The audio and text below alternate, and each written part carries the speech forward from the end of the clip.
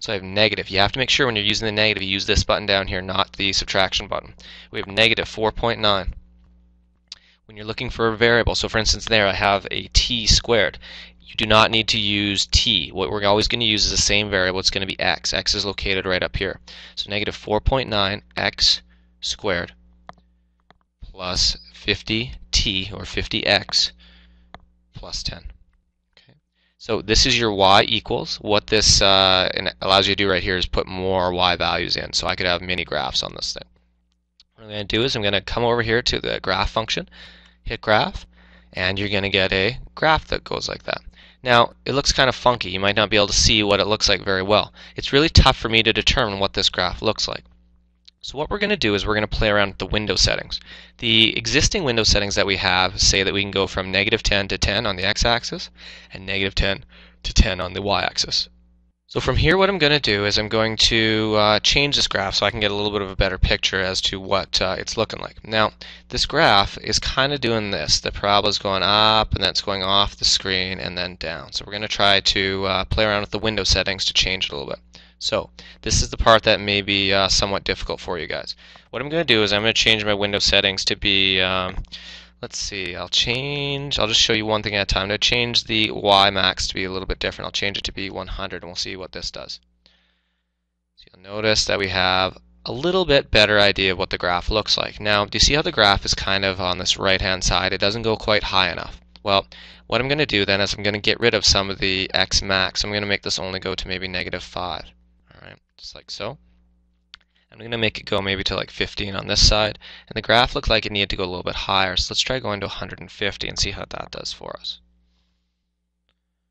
Alright, we get a graph that looks pretty reasonable. Why I say that looks pretty reasonable is because we can see it fills up the screen fairly well. Now, so you understand what this means, if I go back to my window, it means I go from negative 5 to 15 on the x, so that's negative 5, that's 15.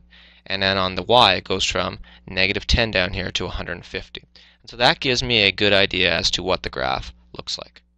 Alright, so what I can do with my graphing calculator is I can actually go and, by pressing the second function here, I can take a screenshot, where is it, right here, and get the true colors to the clipboard, and I can paste what this graph is. What I'd like you guys to do when it says graph, the quadratic functions, you'll just give me a sketch. Alright, so that's approximately what the quadratic function looks like in the notes.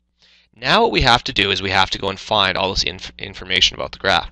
As a result, what are we looking for down here?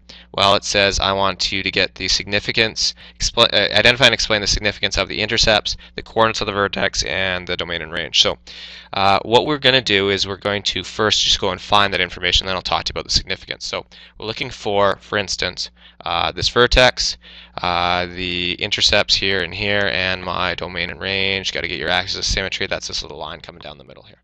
Okay, so maybe what I'll do is I'll also paste it down here just so we can play with this graph a little bit. And so we get something that looks, let's say, like so. Okay, so it wants you to go and identify and explain the significance of the intercepts. Let's start with the intercepts. The big ones that we're looking for are going to be the x-intercept right here and right here. So let's start with those. Alright, and so this is where it gets a little bit complicated. What we're going to do when we want your x-intercepts is we're going to go over to your graph and we're going to go second, trace, and we're going to look for the zeros. Remember we talked about that, the zeros too. Okay, and what you're going to do is your graph's going to say left bound like this, and you're going to have your little flashing doodad right there. What I want you to do is when we're looking for the intercepts, we have to move your cursor down below the x-axis here and then above it. We always work from left to right. So for this one right here, I'll move down below. Come on. Make sure it's below. You can tell because this has gone to negative even though you can't see it very well. I'm going to hit enter once and then it's going to say right bound. Then you're going to move it above. Okay, just as long as it's above the x-axis, now hit enter again twice. And we find out that that 0 is at negative 1.96. So we'll write negative 0.196 comma 0. Okay, that's where that 0 is at. The next one we have to go find is this one over here. So we go second, trace, 0. And we got to move your cursor all the way over this time.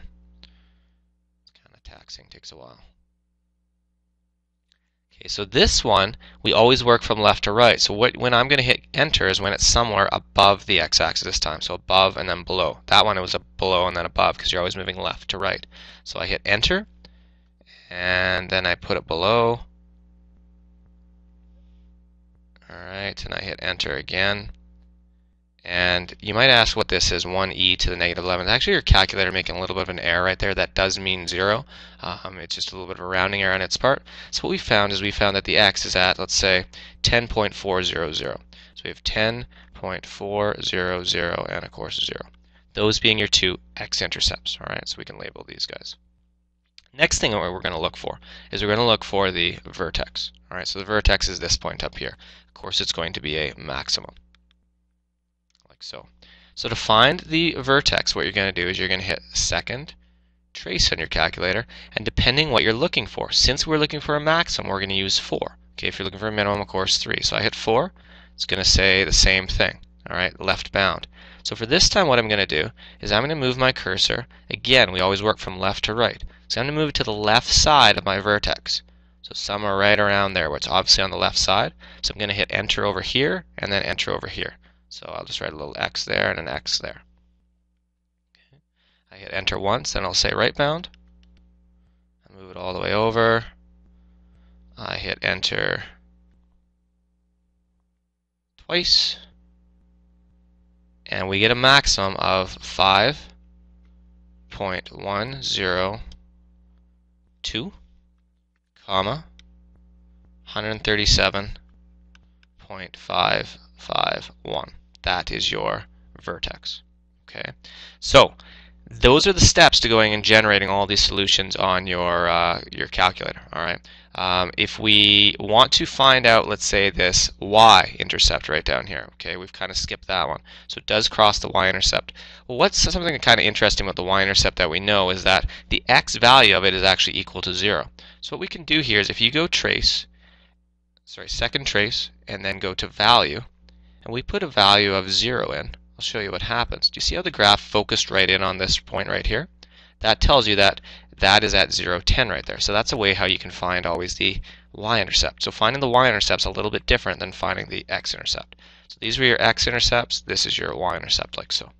Okay. Now, the question originally said, identify and explain the significance of the intercepts. Well, let's talk about this. Remember that we're shooting a projectile of some sort. All right. So we're launching it up. It was launched from, let's say, right around here. And, of course, we had the graph like so. Let's talk about the maximum, what this means. It means that since the x value, so normally we have x, y. For this graph, though, it's actually t and h, right? Where t is your time and h is your height. So what that means is that it reached a maximum height at 5.102 seconds. All right, so that's when it happened, and the maximum height was 137.551. I believe we were in meters. All right. Now, what else can we say? We have these x-intercepts right here. Well, one of them kind of makes some sense and the other one doesn't. This one technically means at negative 0.19 seconds, the projectile was at a height of 0. Well, you can't have negative seconds, so this one essentially we're going to be ignoring. But this one does make some sense. It basically tells you that the projectile was in the air for 10.466 seconds. All right, and how do we know that? Because it reached a height of 0 right here. All right, so that's when it hit the ground. The last thing that's of importance for us is the y-intercept. The y-intercept tells you at time 0, this thing was at a height of 10. So that tells you that that's where the projectile was shot off of. It was maybe shot off the top of a building, right? And so the building was 10 meters high, and of course that was at time 0. Okay, so that is the significance of a graph like this. The tough thing, I don't think, is actually finding the significance. It's going to be you guys playing around with your graphic calculator. So I'm guessing we're going to have to review this again in class a little bit, but we'll go through this, and if you have any questions, we'll go from there. Okay, that concludes this lesson.